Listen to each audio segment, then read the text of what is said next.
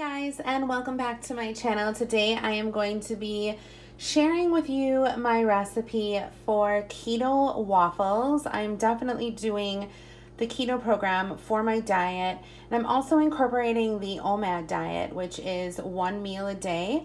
I don't know if you guys are familiar with that, but I am fasting like a speed demon and cutting out carbs and sugar.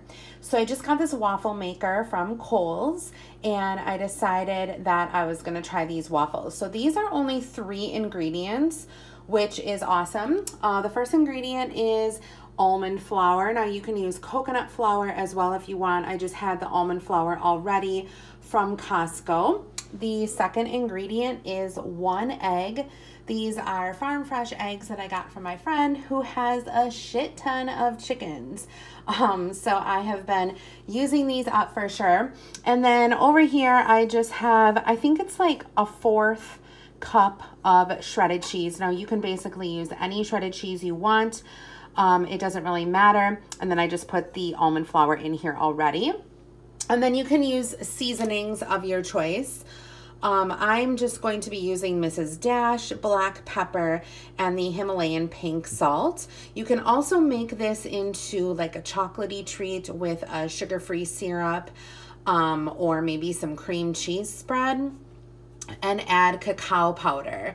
And I have some of that too from Costco, but I usually have my 1 meal a day, I would say between 3:30 and 5:30, and I just have that 1 meal and that's it. So what I've been doing with these is I have been using these spreads, the whole organic guacamole, and then also the Laughing Cow cheese sometimes I use. So right now I am going to add my egg, which I already whisked together here with the seasonings. I'm going to add that to the bowl right now. Ooh, that looked kind of gross, you guys. Okay, so let's add that to the bowl.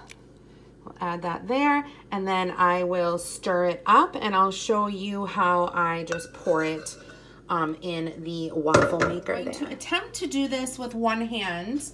I might have to scrape a little bit off, but basically what you do is you pour everything into the center of the waffle maker there, and let me just scrape off the edges real quick.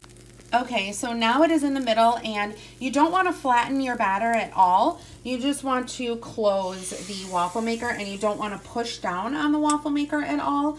You just want to kind of let it do its thing, and I usually have this on for 3 minutes, so we will be right back. You guys, it has been like 2.5 minutes, so I am going to open it up, and it looks amazing.